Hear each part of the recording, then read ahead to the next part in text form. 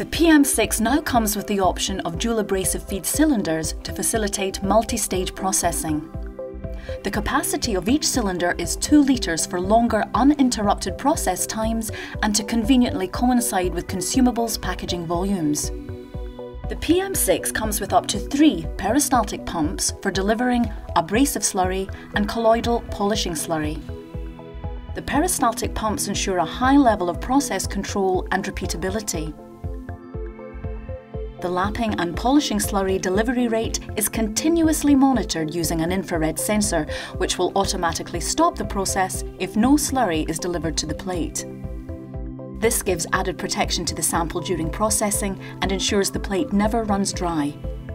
At the end of the polishing process, the plate can be flushed with deionized water to initially clean both the sample and the plate.